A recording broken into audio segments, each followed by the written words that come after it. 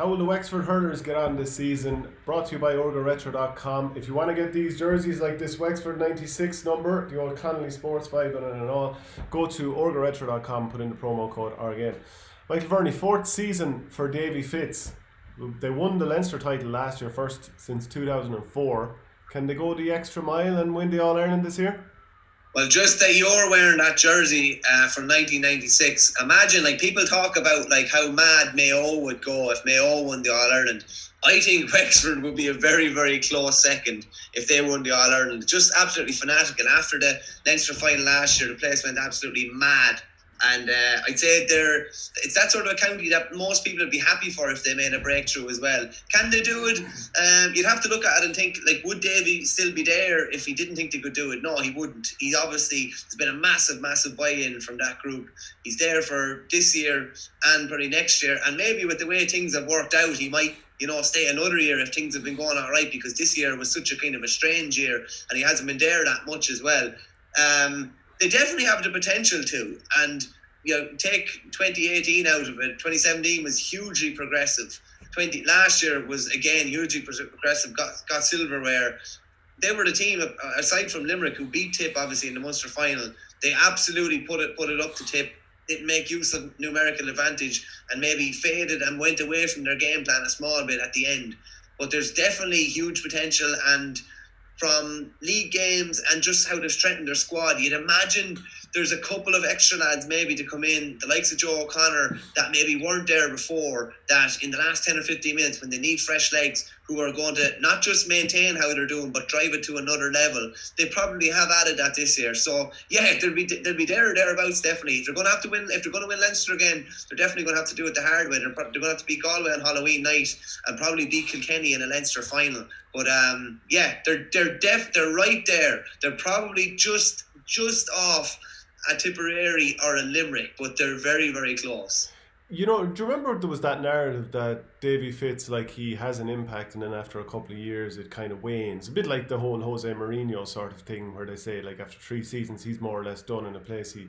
I don't know, maybe he wears out his welcome, whatever it might be. But if you go through Davy Fitz's tenure with Wexford so far, first season, huge progress. Second season, not so good. Third season, Leinster title.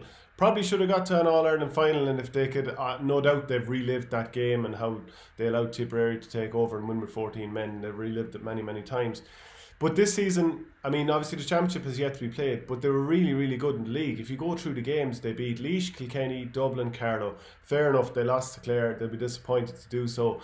But they still did qualify for a league quarter-final, and if they didn't scrap the semi-finals and finals and it didn't just go straight to a Limerick-Clare league final, which doubles up as the Munster opener, they'd be in with a chance for silverware. And then you're thinking, geez, this team really is building. And like you were saying, there's some of the younger players coming through. I think one of the main reasons that he didn't opt out and just decide to finish after 3 seasons is because the age profile of this team is really, really good. Go through the spine of the team. You've Liam Ryan, he's a young man with plenty of years to go. Matt O'Hanlon is probably just at his peak now, probably 28, 29, 30, something like that. Lee Chin, late 20s. Conor MacDonald, mid-20s. Dee O'Keefe, late 20s. Paul Morris, still got lots of scores in him. It's a really good age profile, and this team is probably this year and maybe 2 more years, and they're right up at the top level. Now, whether they can keep bringing through players, there's no reason they shouldn't be able to keep bringing through players and stay consistently up at the top level. But I'd say Davy Fitz feels this team isn't far away. 10-3 to win Leinster, All-Ireland 9-1. They're not that far off any team, really. Do I think that they're lacking a little bit in terms of game breakers, someone who can get the goals consistently, I know TJ Reid when he's close to goal, Seamus Callanan, Conor Whelan and Joe Canning when he's close to goal. Obviously he hasn't scored many goals in the last few years because he's been out centre forward. But you know the point I'm making. Do they have enough Patrick Horgan type players as well? And I think they know that. I think they know that, to be fair. I think they know that they don't, and they'll try and put good diagonal ball into McDonald when they can, and he's unbelievably good in the air and very, very dangerous. But I think that's why they realise that they need to have Dermot O'Keefe chipping in, that they need to have all these other guys chipping in from out the field, that Paulie Foley needs to hit one or two from play, that Sean Murphy needs to get forward from wing back. I think that's why they play that the way that they're playing. Like if Davy had a Joe Canning, I'd say he could plonk him full forward and play a lot around him, but he doesn't have him, so he's playing a different way. The way what you mentioned about their age profile, like Davy realises that they are at the perfect age and they're at that kind of stage of athleticism where they can keep playing this game and maybe bring it to another level over the next couple of years. As we've talked in other shows, there's no fear of anyone retiring really. They're all at the perfect age, barring picking up an injury. He would see there's obviously been massive development over the last couple of years. He'd see another scope for another maybe 5 or 10%, and if they find the extra 5 or 10%, and you'd be thinking squad wise, they're probably edging closer to having a better squad. Do they have the squad? They don't, but it's stronger than it was last year, which might have cost them probably in that last 10 or 15 minutes against Tipperary in the All-Ireland semi-final. They're very, very close. Would you be surprised if Wexford won All-Ireland? No, you wouldn't be. Yes, I would. I wouldn't be that surprised, being honest with you, if they won the All-Ireland final. They're there. They just need to find an extra 5 or 10%, and there is potential for that to be found. They're gonna need their big players obviously to play well. They're gonna need that spine that you talked about to play well. When Lee Chin plays well, Wexford invariably play very, very well too. Chin, like you're looking at Fanning, Liam Ryan, Matt O'Hanlon, Dermot O'Keefe, Lee Chin, Conor McDonald. When 3 or 4 of them play well, Wexford are in a great position to do well. You just question marks in your head about will they be able to kick on from last year. The fact that Davy has stayed on would suggest that he would definitely think so. So there's no reason for me to think that they're not going to kick on. What's progress for them this year? Progress, funnily enough, might be finishing the year without silverware, but getting to an All-Ireland final. Getting to a national final will be massive for them. I think Davy was sick enough by the fact that the league didn't go ahead, and I think he thought maybe he could have won a national title even in the league, which would have given them another boost going into championship. To me, I would say getting to an All-Ireland final would be progress on last year. Genuinely, I would think that, because it's somewhere that they haven't been there in 24 years realistically. So it would be massive progress, I think, to get to that position. Do you honestly think anyone inside the Wexford camp thinks that would be a good year? They don't. They're obviously not thinking like that. If they're thinking like that, they shouldn't be there. This is me and you kind of think of what is tangible progress for 2020. I think to get to the biggest day in hurling, somewhere that these players haven't been, would be massive progress. I'll put it to you this way, right? Do you think that they think they have as good a panel as anyone? And do you believe they have as good a panel as anybody? I don't believe they have as good a panel as probably a Tip panel and probably a Limerick panel, maybe Kilkenny. But I think the way they play can kind of maybe negate that somewhat. They have their system honed to a T. Well, I'll put it to you like this. If you take Mark Fanning out of that team, they could be in bother. If you take Liam Ryan out of that team, they could be in bother. You take Kevin Foley out of that team, bother. Lee Chin, in bother. Conor McDonald, in bother. This team is very, very reliant on the spine of that team, more so than any of the other key teams. I think you can take 1 or 2 players out of Limerick, and we will see that now, and they're unlucky that a couple of the absences are going to be in the one area, which is the full back line. That might hurt them. But if you took maybe one of those players out of Wexford, I think it would hurt them more than if you took one player out of Galway or one player out of Tipperary. So are you telling me if you took Joe Canning out of the championship, which happened last year, and Galway ended up out of the championship, if you telling me that Tipperary didn't have Seamus Callan, who scored a goal in every game, that wouldn't be as big of a loss as any of those Wexford lads? Are you telling me that if Kilkenny lost TJ Reid or Colin Fennelly, they wouldn't be as big a loss as any of the Wexford spine if they lost them? But it's not to say that those players aren't, that let's say Seamus Callan isn't better than every forward on the Wexford team. He obviously is better than everyone, and it obviously would hurt Tipperary. I'm just saying that the players that they would have to come in to replace are probably better and deeper squads there. Now, you mentioned Galway. This is a Galway team that once Canning got knocked out last year in terms of the injury, everyone assumed they were gone. They went down and beat Kilkenny in Nolan Park, the first time that the Cats had lost in Nolan Park in the championship for 70 years. Now, do you think you take a key man out of the Wexford team and that's going to happen? You got knocked out of the championship the weekend after. I know, but you're like anyone can be beaten on a given day. They still went down and did that. Do you know, what I'm saying is they're more reliant on having those players there because the backup isn't there. Like, Lee Chin is so crucial to that team. You take him out, who's going to hit the freeze? Who's going to win the primary ball? Who's going to be the guy who can interchange between playing as a sweeper 1 minute, be up full forward the next? Who's going to snap ball if you don't have Conor McDonald in there? Do you know, it's just, I think they've got a great spine, but the cupboard is fairly bare if you take any of them out of there. Whereas Tipperary, okay, they don't have another Seamus Callanan, but overall they've got enough quality that they should be able to mitigate somewhat his loss. Yeah, I still think we haven't seen it, and hopefully we won't see it. That they now, won't Kilkenny, don't get me wrong, Kilkenny are in serious bother if they lose TJ Reid. So there's an equivalence there. Yeah, we haven't seen it, and hopefully we won't see it, that they'll be missing any of these guys. And obviously Liam Ryan looked like he was going to be missing, and then by all accounts he was the best player in the Wexford Football Championship when he came back for Starlights.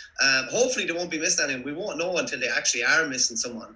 But they're kind of a sum of their parts as well. They just, everybody knows what they have to do, and they play to this kind of style that's unbelievably effective for them. If Lee Chin was missing, would they find a way around it? It'd be a massive, massive loss. I think they'd find some sort of way around it, or change their style or alter their style a bit. Same if they were missing a Conor McDonald. It would just cause them to play, maybe just to tinker their style a bit. Hopefully we won't have to deal with that, and there'll be no one missing, and they'll have, you know, everyone for this kind of championship campaign. It'll be interesting if they don't, to see what they do though. Like, I'm wondering, how do you think Wexford would get on against Galway? Because to me, they seemed like a little bit of a bogey team for them in recent years. Last year, the teams drew 16 points apiece. But other than that, I think Wexford have struggled against Galway. Like the year beforehand down at Wexford Park, I think Galway won that quite comfortably. 2017 in the Leinster final, remember they were both wearing their away jerseys at Croke Park, massive crowd there. And for the first 25 minutes or so, Wexford were really able to keep into the tribe. But after that, like after about a half an hour, you could feel all of a sense, geez, Wexford badly needs half time here. Conor Cooney was going to town in that game, and they really struggled with them. Now, in saying that, obviously Wexford have developed in the last couple of seasons. That was year one with Davy. But I do think that Galway are a team that caused them an awful lot of trouble. And if you're just talking about that opener, I make Galway favourites there, which means a circuitous route for Wexford back through the qualifiers. God knows who you'll meet along the way. So I think it's going to be tough for Wexford in that sense. If they get through that game, they'll go in as favourites against Kilkenny. Now, probably like a point favourite or whatever. But it's such fine margins between what can lead to a brilliant season, what can lead to a tough one. Yeah, just on that, I think last year Wexford realised that they just had to try and negate Galway rather than go at them. I think when they tried to maybe go at them to some extent the year before, they probably weren't able to live with them. Now in 17, that was a Galway team going much better maybe than they were going last year.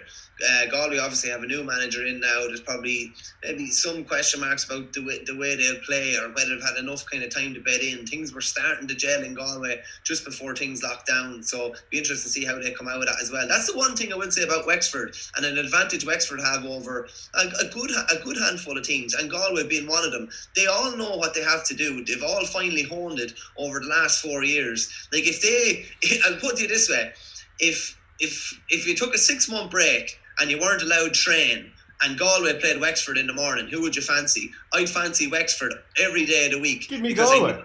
No, 100%, because they know exactly what they have to do. They all know the intricacies of their game plan. They're not going to be wasting ball. They're going to be playing to a system that really, really suits them. Whereas Galway, and it looked a bit in the league, it was, what way are they playing? Are they trying to play through the lines? Are they trying to play a long ball? I believe from a practice match against Limerick a couple of weeks ago, that it was a bit kind of up in the air what type of style they were playing as well. Were they trying to play direct, or were they trying to play through the lines? That's what happens when a new manager comes in. He's trying to bed in his philosophies with philosophies that obviously brought them to an All-Ireland title a couple of years ago. So yeah, I would say in that instance, I think Wexford do have an advantage with the way the year has worked out, because they know exactly what, each one of them knows exactly what they have to do. Whereas some of the Galway lads, and particularly new players that they're trying to bed in, mightn't fit in with, the system, and there could be a bit of a clash between the way they played and the way they're trying to play now. I'll put it to you this way. Who has a more intricate style of play, Galway or Wexford? And take into account that we're going into winter season. Define intricate. Right, who's going to be trying to play the ball around, measure little passes across the back line, because maybe they've got more players operating their own half of the field? And we saw this in the Wexford Clare League game. Now, there was a bit of like the wind was absolutely cruel that day, and Clare turned it around the second half, if I remember correctly, and Wexford struggled. So I think Galway are more suited to going long ball if they have to. They don't have Johnny Glynn this year, but there's plenty of players who can win primary ball up there. Conor Whelan, Conor Cooney when he's on form, and remember he snapped a few great balls in the county final this year against Turlough. Joe Cannon can obviously win a high ball. Joseph Cooney can. I think both teams athletically, they're going to be, fairly much neck and neck. They'll both be looking to kill each other in the Leinster semi-final, and I'm looking forward to seeing it. But I think I think Wexford's style of play can be disrupted a bit more by the weather, and I think Galway will be more comfortable letting the ball do the work. That suits them a little bit better the way they set up. They have more forwards who can probably win their own ball. Wexford have some really good players who are suited to the top of the sod. I don't know if there'll be as much top of the sod running going on. So I think from that point of view, that's why I edge Galway in this particular battle, not to mention historically in recent times they're winning those battles. Here's one for you. Who's more likely to win the All-Ireland if they lose that Leinster semi-final clash? I would say Galway are far more likely to win the All-Ireland through the back door than Wexford are, because I think Galway will improve as things go on. Whereas with Wexford, I'd say what you see is what you get.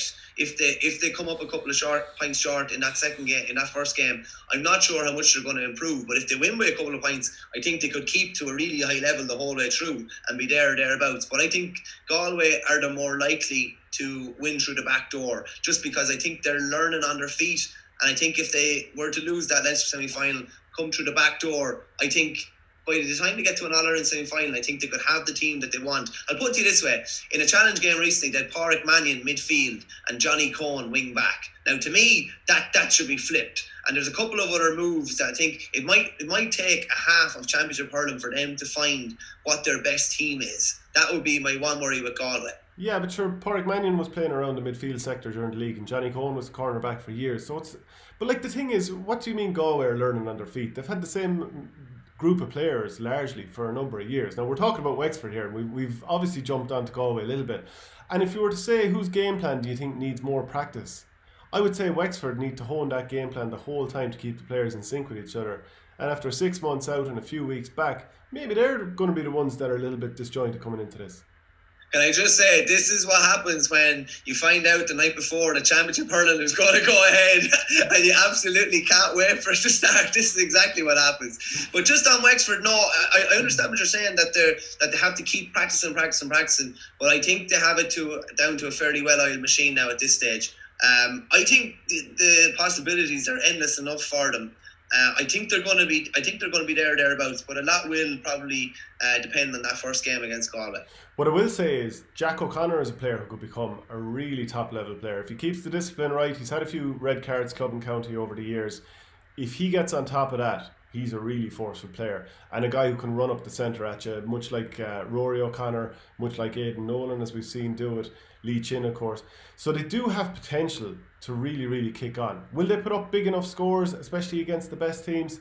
That still remains to be seen, but you can't ignore what they did to Tipperary for long spells of that All-Ireland semi-final last year. If they go back again, obviously they wouldn't have pushed up on the sweeper and left all the space in their own back line, and effectively gave Tipperary the platform in which to beat them and go long ball and do all the things that you wouldn't associate with how Wexford want to play. So maybe it could be one of those things where you lose one to win one. So what do you think? Heel of the hunt, Wexford. Are we going to see an All-Ireland going back down to Slaney side this year? I don't see them win All-Ireland. I see them being very, very close. Potentially taking out someone very, very big along the way. But actually winning All-Ireland, I don't think so. I still think they're a small bit off. I'd probably tip. So they're going to fail this year as far as you're concerned? They're going to be a failure this year? In my opinion, getting to an All-Ireland final is not a failure. So will they get to an All-Ireland final, or will they be a failure? I think there's a fair chance of getting to an All-Ireland final, yeah. Okay, and winning a Leinster title? To get to an All-Ireland final, they're going to have to win a Leinster title, I would think. So I still think Kilkenny will win Leinster, and I think they have a nicer side of the draw. So I predict no silverware, but possibly an All-Ireland final appearance. I predict Galway will win Leinster, and I think Wexford can get themselves back to a semi-final, but I think ultimately they'll come up short of their own expectations this year. If I'm proven wrong, You know what? If Tipperary don't win the All Ireland, I'd have no issue with Wexford winning it because I actually do enjoy watching them. I think they're great, to be honest. So ultimately, you're saying Wexford will be a failure this year? I think ultimately they will come up short and fail in their own expectations in that sense. Right, so that's it. We've previewed Wexford. Let us know your thoughts. Give us a bash, and I'm sure we said plenty of things you disagree with there. And if you want to get the jerseys, even that Roscommon one that Michael Verney's wearing, go to orgaretro.com and put in the promo code OurGame.